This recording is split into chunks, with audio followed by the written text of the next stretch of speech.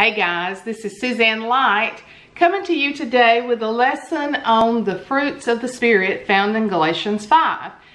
Now, I'll just tell you right now, this is going to be a continuation, a series, and I hope to be able to cover at least one fruit on every lesson. There's a lot of material here. You know, the fruits of the Spirit is something that we hear about, but sometimes maybe we don't know explicitly what Paul was talking about. But let's look at what's happening in the book of Galatians when this starts. I like to know the history behind something before I really delve into it and start teaching it. Paul, by the God's Spirit that was working in him, the church was brought about in Galatia. And so when Paul had gone away, there were false teachers that came in after Paul got the church started, and the believers of Christ had turned. They wanted to go back to the old Jewish customs that they were familiar and comfortable with. You know, when we turn to Christ, we have to turn away from a lot of things that are old and comfortable and familiar with us, because we're turning to a better thing. And there had been false teachers coming back in saying once again that they had to be circumcised as in the old Jewish ruling, and they did not. So what Paul is doing in chapter 5 of Galatians, he is writing to them and he's being very critical with them, because he wants them again to understand the message of Christ and the freedom. And yes, I say freedom. Some people think that when you turn your life over to Christ, that it's giving up so much, and it's so right the opposite. It is inheriting so much. So don't ever think that you're giving up things in life to be a Christian. I'm just going to skip around the first part of Galatians 5. He said, so Christ has made us free. Now make sure that you stay free. When you get out from under that bondage, he said, don't get tied up again in the chains of slavery to the Jews and the ceremonies. And that's the same thing could apply to us, not to get tied back up into the things of the world. Christ is useless to you if you're counting on clearing your debts to God by keeping the old laws. So you can't straddle the fence. You got to do one or the other. Because if you go back to the old ways, you're lost from God's grace.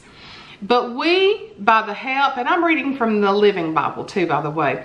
But we, by the help of the Holy Spirit, are counting on Christ's death to clear away our sins and make us right with God. And we, to whom Christ has given eternal life, don't need to worry about whether we have been circumcised or not, or whether we're obeying the Jewish ceremonies. For this is the important statement.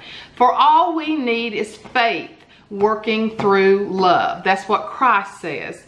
He said, who has interfered? It only takes like one person to come in and to turn y'all astray. And Paul was very aggravated that people had come in and changed the message. But Paul was not... He was not giving up. He said, I'm trusting the Lord to bring you back to believing, as I do about these things, God would deal with that person, whoever he is, that's been troubling and confusing you. So when you change your life over to Christ, you got to stay away from some of the old. You can't get back into the old saying of straddling the fence. You can't do that. Goes on, verse 13 says, for dear brothers, you have been given freedom, not freedom to do wrong, but freedom to love and serve each other. And he says, I advise you to obey only the Holy Spirit's instructions. He will tell you where to go and what to do. And you say, Suzanne, how? How can the Holy Spirit? He will work in you. You will know.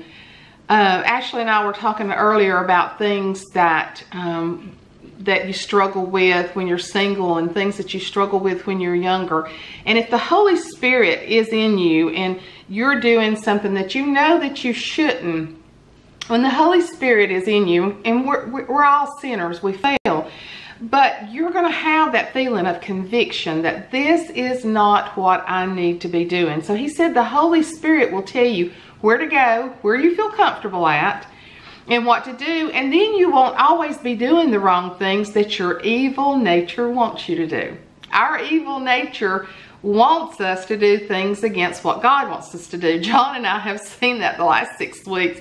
We've been in such terrible eating habits for the last long time that our our flesh wants to eat all this stuff that's not good for us. And we're really having to lean on the Holy Spirit for strength to eat the right things. He says, we naturally love to do evil things that are just opposite from the things that the Holy Spirit tells us to do, and the good things we want to do when the Spirit has His way with us is just the opposite of natural desires. That's because we're born into a world of sin. We're in flesh. We're carnal. This. And unless the Spirit person inside of us is guiding us, telling us where to go, what to do, how to react, all of that, we will convert back to what the flesh wants to do. He says, when you follow your own inclinations, your lives will produce these evil results: impure thoughts, eagerness for lustful pleasure, idolatry, spiritism, that's encouraging the activity of demons, hatred and fighting, jealousy and anger, constant effort to get the best for yourself, complaints and criticisms, the feelings that everyone else is wrong except for those in your own little group. And there will be wrong doctrine, envy, murder, drunkenness, wild parties, and all that sort of thing. But let me tell you again, as I have before, that anyone living that sort of life will not inherit the kingdom of God. But when the Holy Spirit controls our lives, He will produce this kind of fruit in us: love, joy, peace, patience, kindness, goodness, faithfulness, gentleness, and self-control. And here there is no conflict with the law. Those who belong to Christ have nailed their natural evil desires to His cross and crucified them there. And that's what we have to do with our carnal instincts, is to nail them to the cross and say, Lord, you guide me, you direct me, you do, you show in me and you live in me the things that you want me to do. So I just read you Galatians 5:22, which is the main verse for this whole lesson, and that is the fruits of the Spirit. He said He will produce this kind of fruit in you. We all produce some kind of fruit. We have to decide what that fruit's going to be. He says, if the last verse, or 25, says, if we're living now by the Holy Spirit's power, let us follow the Holy Spirit's leading in every part of our lives. Then we won't need to look for honors and popularity, which lead to jealousy and hard feelings. So, what I find in the Christian world today is that there are people, and I'm not judging, I see things just like you see things, we all see it. But there are people that think they can live both ways. And the Bible clearly says that blessings and cursings cannot come out of the same mouth. He also says you cannot live in the light and live in the dark at the same time. You got to be either in the light or you are in the dark. You know, in years past, I'm in a Pentecostal church. And in years past, even when I started to the Pentecostal church, there were so many things that were wrong. You heard about the things that were wrong all the time. You didn't hear as much about the freedom and the love and the liberties that you had as the things that you couldn't do. And the Pentecostal churches have gotten away from that. But unfortunately, like all other churches, we've gone so far to the other side that anything goes. And that's what we can't do. When we have the fruits of the Spirit actually living in us, manifesting themselves in us, we are going to be separate from the world. And you say, Suzanne, that's impossible. We cannot be separate from the world. You can be living in the world, but not be of the world. The Bible says, be ye transformed by the renewing of your mind. He says, do not conform to the things of this world. So we can be a light, and that's our theme at our church, is to be light in a dark world. There are people that will want what you have when they see that you have something that triumphs over the darkness, when they see the victories in your life, when they see the blessings in your life. And so it's no wonder that the very first fruit that God talked about is love, because love trumps a lot of things. In our nation in the last couple of weeks, we've not seen very much love. Not at all. I've been very disappointed at the behavior of our political leaders. Love trumps a lot of things. Now, it shouldn't trump wrong, But love will give, it just acts differently. You can be very set in what you believe and do and still have love. That's what I'm trying to say. And love was the very first thing that God said that we needed to have. So he talked about love, joy, peace, long-suffering, kindness, goodness, faithfulness, gentleness, and self-control. We're going to talk about all those in the upcoming weeks. Can we have these fruits before we accept Christ? Can you have those things that I just read before you accept Christ? I think that you can have a form thereof, but I think that they are not life-changing unless they are spirit-powered, and the Spirit does that. When we accept Christ, he wants us to go through a sanctification process in our life. And this part is very hard for a lot of people. They want to say they accept Christ, yet keep doing the same things that they've always done. And that, the Bible just does not say that. If it does not line up with the Word of God, what you're doing, you better search and find out what it is. Whether it's controlling your tongue, whether it's your lifestyle, whether it's what you eat or what you drink, what you say, how you behave, you got to make sure that it lines up with the Word of God.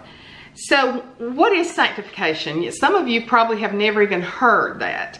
And sanctification, a lot of churches have gotten away from that. But sanctification is when God wants to make us into a better and a more holy person.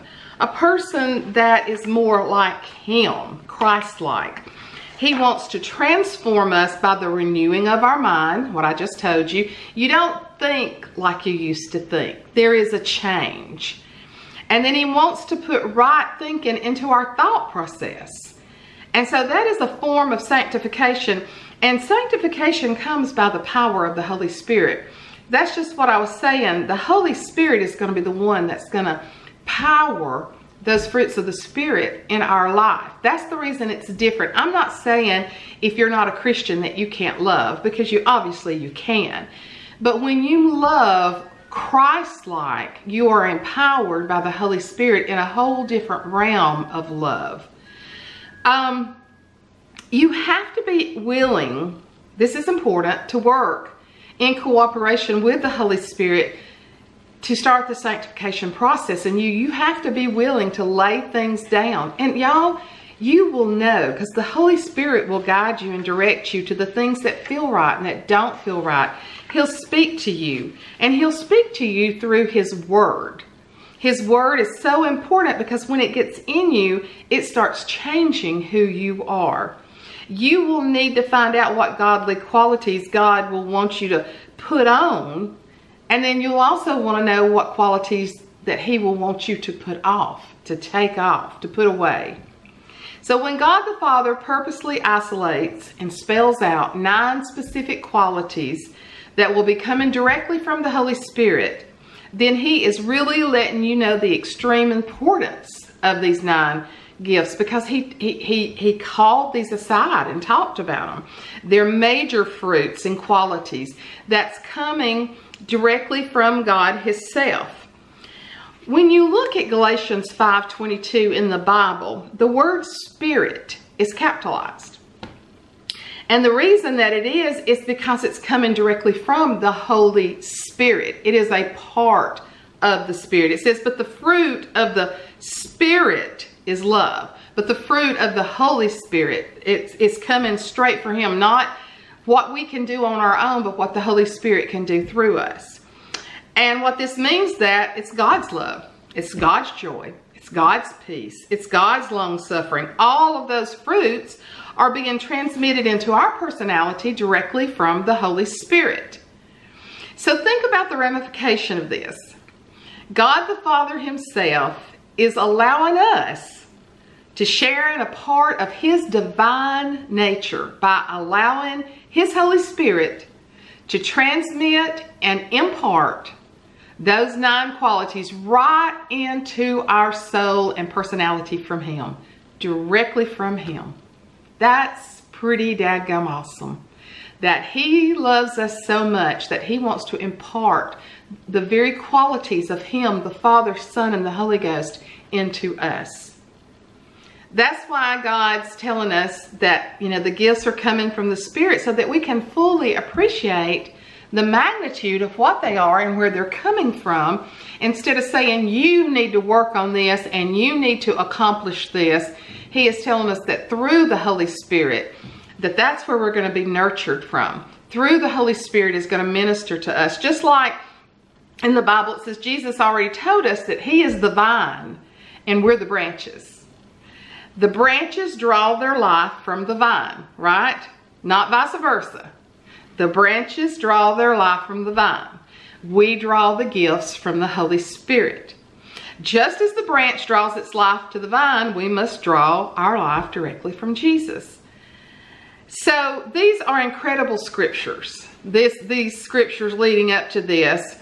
Let's talk about love, the first fruit of the Spirit. Let's talk about love.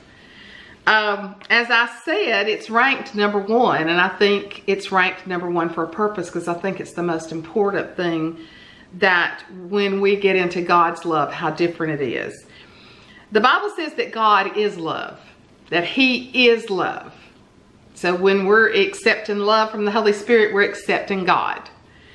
And that makes it the perfect source to learn how to love others even when it's difficult. Well, that's hard. You know, we're going to talk about the different kinds of love here in just a minute. But our world has truly skewed the real meaning of love. But God's word remains a steadfast, true source of knowledge on how to love. Love is a word that's abused a lot. It's used against other people, but God never uses it against us. He uses it for us. 1 John 4:7-8 says, "Dear friends, let us love one another, for love comes from God. Everyone who loves has been born of God and knows God. Whoever does not love does not know God, because God is love." John 4:9-12 says, "This is how God showed his love among us. He sent his one and only Son into the world that we might live through him. This is love. Not that we loved God, but that he loved us and sent his Son as an atoning sacrifice for our sin." Dear friends, since God so loved us, we ought to love one another, because that's what he tells us to do. No one has ever seen God, but if we love one another, God lives in us and his love is made complete in us. And 1 John 4:19 says, we love because he first loved us. We're not even worthy of his love. None of us are. We're not worthy. John 15:12-13 says, "My command is this: love each other as I have loved you. Greater love has no man than this, to lay down one's life for one's friend." I've said so many times in teaching, there's no way that I could give Ashley up for someone else, because I love her so much. There's 2 different kinds of love that's written about in the Greek language, and I'm just going to hit very lightly on this. But the first one is agape love, and this is the love that's represented for God's love for us. That's the agape love. It's non-partial, sacrificial love, best exemplified for God's provision for our rebellion. But then there's a love called phileo, which defines the kind of love that we have that's considered like brotherly love. Love for mankind, love for one another. Agape love requires a relationship with God through Jesus Christ. Agape love gives and sacrifices nothing. But phileo love is something that can be experienced by both believers and non-believers. It's contrast to agape. So that's the 2 different kinds of love. 1 Corinthians talks about, it's the love chapter in the Bible. "If I speak in the tongues of men and angels, but I have not love, I'm only a resounding gong or a clanging cymbal." And it goes on, it's a long scripture. 1 Corinthians 13:1-13 is considered the love passage. And it goes, at the very end it says, "Now I know in part, then I shall know fully, even as I am fully known. And now these 3 remain, faith, hope, and love. but the greatest of these is love. So the Bible tells us over and over and over that love is the greatest thing that we can experience. And just as I was saying, his love is described as being patient and kind and truthful, unselfish, trusting, believing, hoping, enduring. It is not jealous, boastful, arrogant, rude, selfish, or angry. True love never fails. The description perfectly fits God's love toward us and should be the way we love each other and the way that we love God. Actually, we are probably on this earth never going to meet a person who perfectly fulfills the biblical definition of love, because we are flawed human beings. But we can strive and we can work really hard to know that love. Matthew 22:37 says, "You shall love the Lord your God with all your heart and with all your soul and with all your mind." And then he goes on to say, "You shall love your neighbor as yourself." So some of the definitions from biblical dictionaries and commentaries says that love is unselfish, benevolent concern for another, the self-denying, self-sacrificing, Christ-like love, which is the foundation of all other graces, just the very things that I just read from you from the scriptures. One of the main messages that comes through loud and clear from studying the Bible is the extreme importance that God our Father placed that everyone learn how to love him, love ourselves, and love one another. That is, you know, we even have to go as far to love our enemies, and that's hard. That's something that we probably will have to work on from now until we go home to be with God. But Luke 6:35 says, "But love your enemies, do good to them, and lend to them without expecting to get anything back. Then your reward will be great, and your sons of the Most High, because he is kind to the ungrateful and wicked." So our abilities as fallen humans to love one another is very limited, but you'd be amazed sometimes the things that you can do through Christ's power. And we're going to fail, and there's going to be times that we don't love people like we should. There's going to be times when we don't even love ourselves, and that we don't even love God like we should. But that is a constant, ongoing process that we're going to work on until we go to be with the Holy Father. And that's the very reason that it's so important for you to work and to intercede with the Holy Spirit and to ask him to help you to do those very things that you need to do. The Holy Spirit empowers us. So that's where we're going to get the strength and the ability to do and to love like God wants us to. So when we accept Christ, we should, you know, or I mean, if you've been a Christian for years and you just know this is an area that you definitely need to work on, you need to ask God or ask the Holy Spirit to start working in you quickly. You know, you can be the greatest man of God or woman of God, and you can have some great gifts from God flowing through you. But if you're not walking within all of this with the spirit of love and humility, it's all been for naught. So you've got to seek the Holy Spirit. And, I mean, if you desire to have the gifts of the Spirit, there's times when I love greater than others. There's times when I need work on myself. There's times when I don't want to love somebody because they've done something to me or they've hurt me. But I can love a person. I mean, there are people in our lives that have hurt us very, very badly. But we can't hate them, because hatred and unforgiveness will cause us to lose our salvation. It will place this unforgiveness, ties you up in knots. And it's like a sermon that Jensen Franklin preached one time. It's like a boa constrictor that has you wrapped up, and it's choking the life out of you before you even know what is going on. So if you're not walking in the attempt to love in a godly way, you need to start asking God to help you to do that. I ask him this very day since I've been studying this, Lord, show me how I can love even more. Show me how to love in a manner that you're pleased? Are we always gonna do everything perfect? Heck no, we're human. We are perfectly imperfect, as I've said before. But when we strive to do that and then we start walking, you can tell when you're walking in love. You feel different about things. Your emotions are different.